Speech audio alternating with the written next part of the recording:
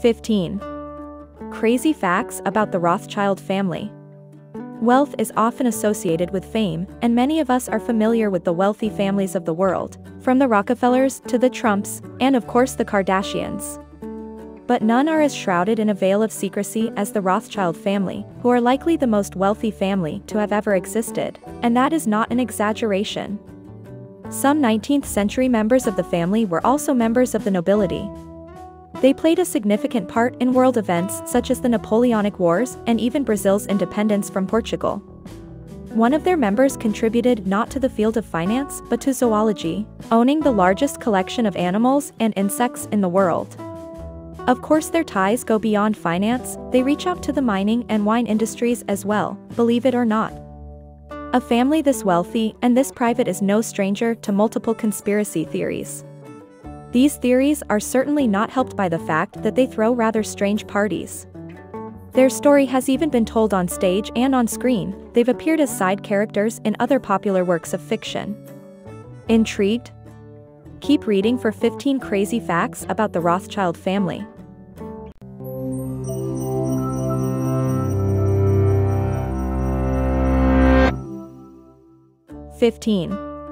They played a part in Napoleon's defeat. Believe it or not, the Rothschilds may have played a part in Napoleon's infamous defeat at Waterloo. They were already pretty wealthy at the time of Napoleon's wars. Nathan Mayer Rothschild entered the fray in 1813 and helped finance the British side to end the wars. The amount he provided would be the equivalent of $900 million today. Precious metal shipments were made to the armies spread across Europe by the Duke of Wellington. Rothschild may have even known about Napoleon's defeat before the officials knew with his reliable system of couriers. He bought up government bonds and sold them for a 40% profit years later. 14.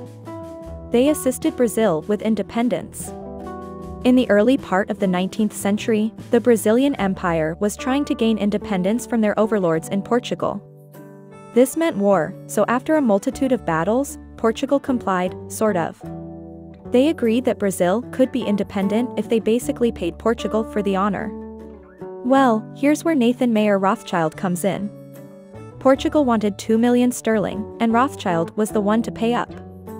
Now, Brazil did have to agree to pay off any debt the Portuguese government owed to Rothschild's company, which from interest alone must have netted a decent profit. This goes to show what an influence the Rothschilds had on political affairs. 13. They owned the largest private zoological collection ever. One of the Rothschilds, Lord Walter, was passionate about zoology. When he was a child, he even collected animals and insects. He seemed to have reluctantly gone into the family business of banking, and finally in 1908 he was free to explore the world for various animal species after his parents established a zoological museum. He even commissioned other explorers to collect on his behalf. He famously drove a carriage driven by zebras to prove that the animals could be docile. His collection of animals and insects eventually grew into the hundreds of thousands, the largest ever owned by a private individual. 12. They are behind one of the largest mining corporations in the world.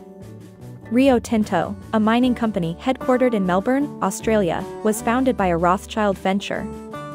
Founded in 1873 by a group of investors who purchased a mine complex in Spain from the Spanish government. It was at the end of the 1880s that the Rothschilds became involved with the company, and their production increased.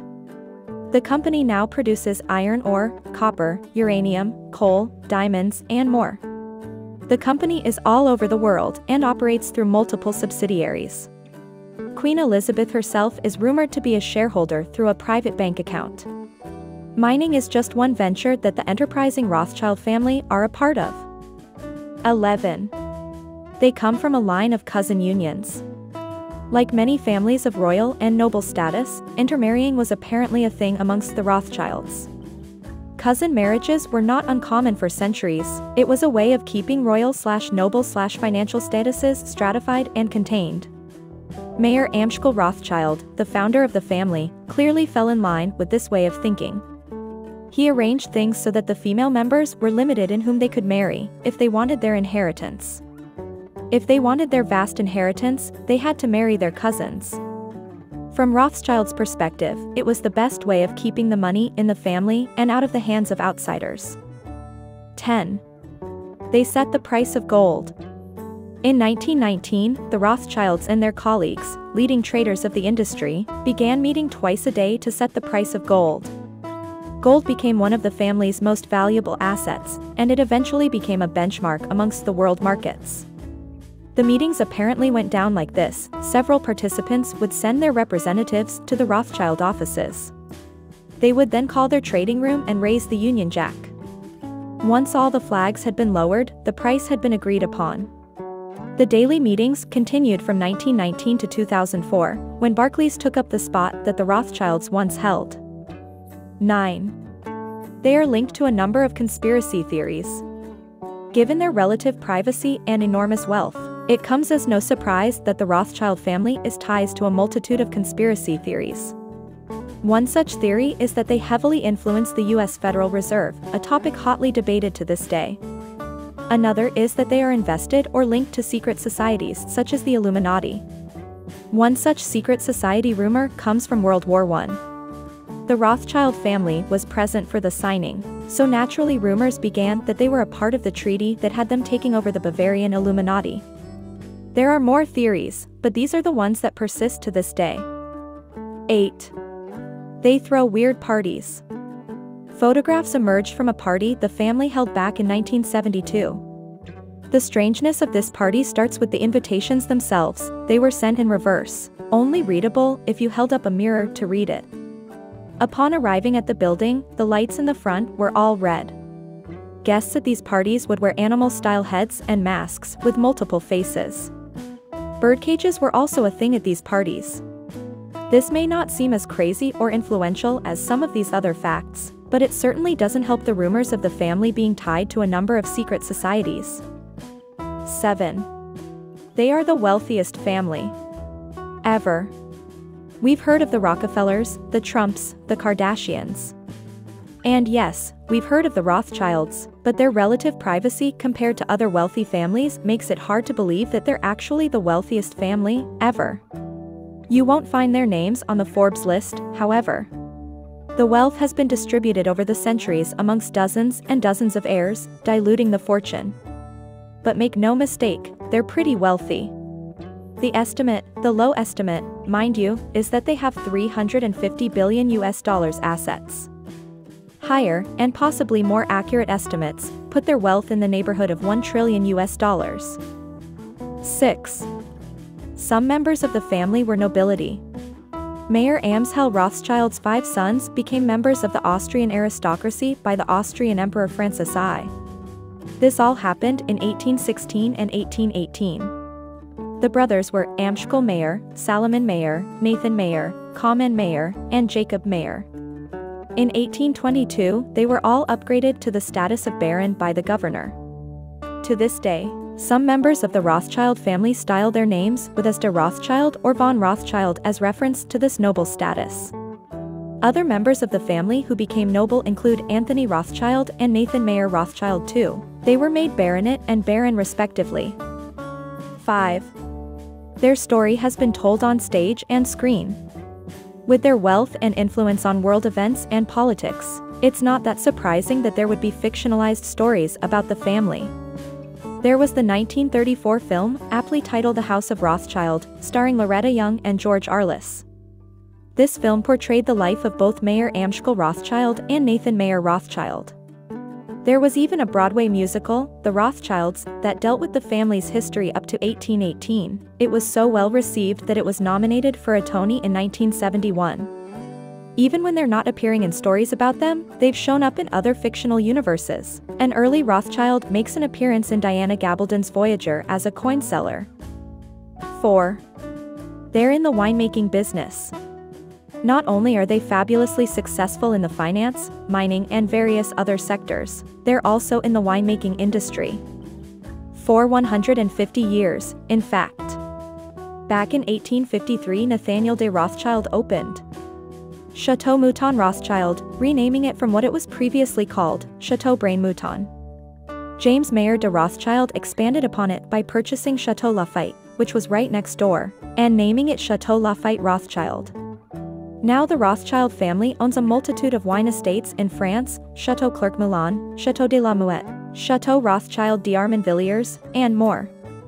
Their wines at the original two estates are under the classification of wines from France's Bordeaux region. 3. They live in palace-like homes. When you're as wealthy as the Rothschilds, your real estate is going to reflect that. There are many homes and estates owned by the Rothschilds that we can cover, but let's focus on one grand residence in particular. Chateau de Ferrières was built in 1855 in France for Baron James de Rothschild. It remained in the family for over a century, passing down its ownership through the male line. It is the largest 19th-century chateau in France, and certainly one of the most extravagant. It was built in the Neo-Renaissance style with massive gardens. In 1975, Guy de Rothschild donated the chateau to the University of Paris. 2. They have ties to the Vatican. Back when Italy was not yet Italy, a bank owned by the Rothschilds donated large loans to the Papal States and various kings of Naples, the Duchy of Parma, and the Grand Duchy of Tuscany. When Italy unified in 1861, the Italian aristocracy declined, and the Rothschilds were forced to close their Naples bank.